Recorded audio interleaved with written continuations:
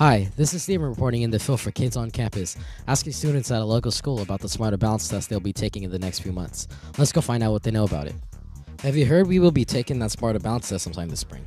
They're going to test our balance? Do we have to walk a tightrope? What are you guys talking about? About me wanting to be a teacher when I grow up.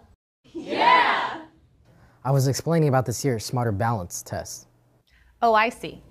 Yes, this year's test is the real deal and will be scored. Scored? You mean I'll get a grade? Well, not a grade, but you will get a score that tells how well you did answering the questions and showing what you learned this year. Also, the test will have the same type of questions as last year, where some of the questions asked you to choose A, B, C, or D. But other questions asked you to write out your answers. Rearrange sentences to make a better story, or click and drag something to an answer box. I really like taking the test on the computer. It was fun clicking and dragging things to show my answer. I had a question, let me draw a graph and fill it in. Yeah, but I had trouble typing my answers. Yes, we found out this might be hard for some students, so that's why we've been working on it this year and making it easier to type on the computer.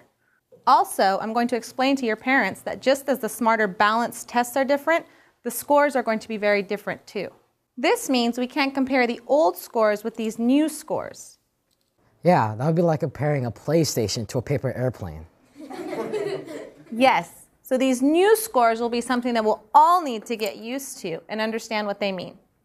This is a new test and an exciting time for all of us.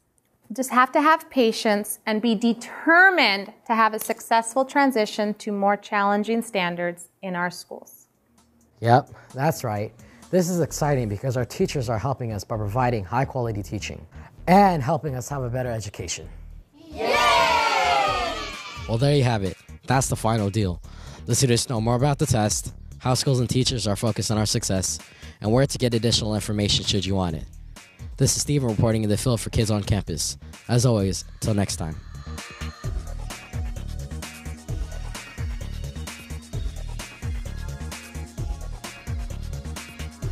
Let your parents know if they would like more information. Go to the California Department of Education at www.cde.ca.gov. Then, type in California Assessment of Student Performance and Progress, just the acronym CASP, in the search box.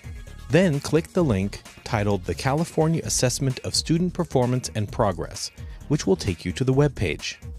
There will be tabbed information for coordinators and administrators, teachers, students and parents, technology, and even contact information.